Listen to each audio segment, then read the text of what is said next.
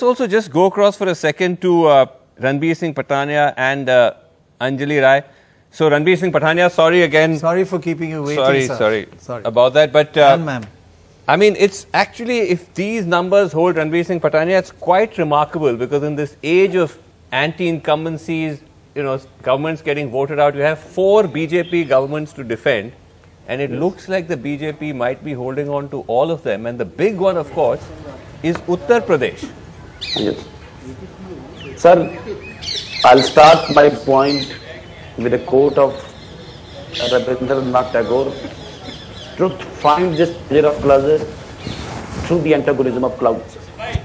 We were very, very specific and categorical on it, that we may be labeled as a Sibyl who will tear all the leaves of prophecy.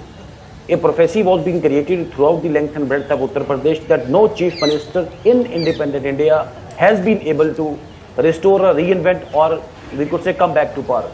So that's why I'm saying we may be labeled as a Sibyl who has torn all the leaves of prophecy. There were hoaxes with regard to COVID management.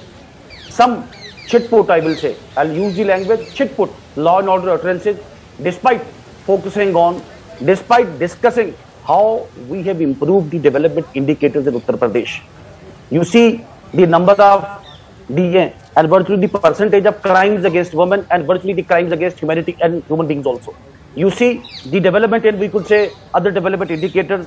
We focused on har khet ko pani, we focused on har ghar ko jal, we focused on har ghar mein jise kehte hain bilkul proper voltage, and we could say uninterrupted power supply. We focused on metal road, we focused on developing the governance levels at the grassroots level. But due to certain, we could say, the smoke screens created by the opposition parties and very few vested interests, an attempt was made to shift the pointer of debate somewhere else.